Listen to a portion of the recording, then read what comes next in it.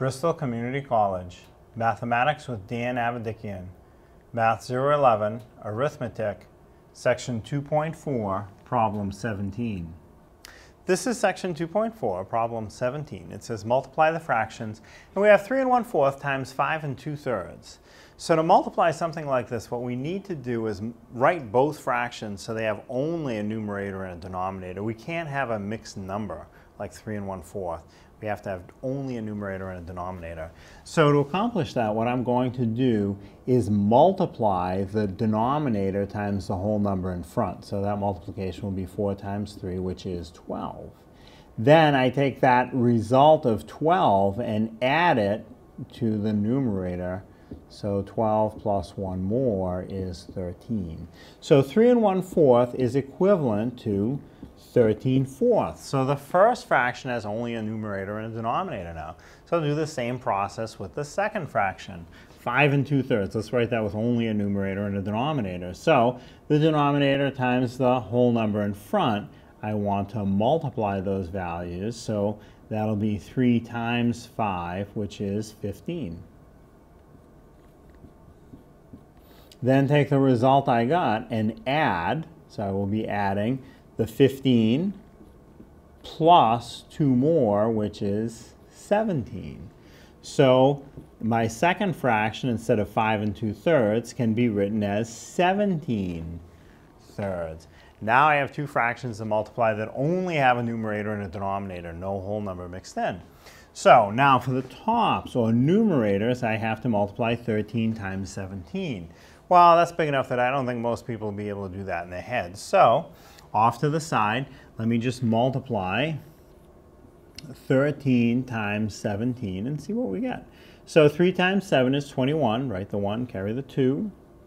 3 times 1 is 3, then 3 plus the 2 more that I carried is 5, so I have 51.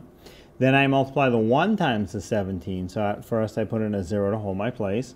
1 times 7 is 7, 1 times 1 is 1.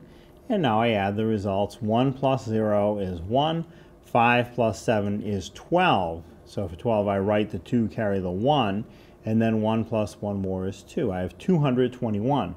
That will be my numerator. 221. Now the denominators are much easier. 4 times 3, that I can do without writing it out. That's 12. So my answer is 221 over 12. And if I try to reduce that, I'll see that it doesn't really reduce. There's nothing that I can find that will divide into the 221 and the 12.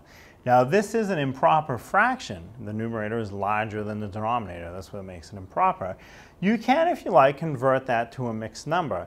Now if the directions don't specifically require you to do that, you don't have to. The 221 over 12 is a perfectly good result. Let's say the directions do require you to do that. Let's say it does say state your answer in its most reduced form, write improper fractions as a mixed number. Sometimes they'll say that. So what you do is you go off to the side and you will divide the denominator, whatever it is, in this case it's 12, into the numerator, whatever that is, in this case it's 221, and see what type of fraction you get.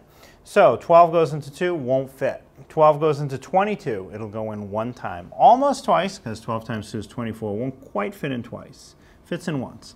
1 times 12 is 12. Now I will subtract. 22 minus 12 is 10.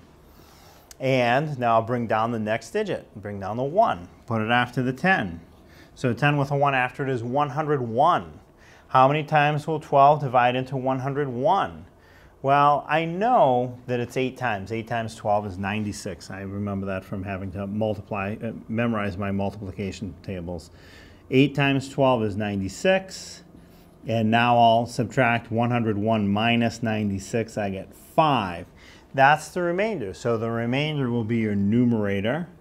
And what was the denominator, or the number in front of your division, stays the denominator. So that 221 over 12 is equivalent to 18 and 5/12. So you really could write the answer either way.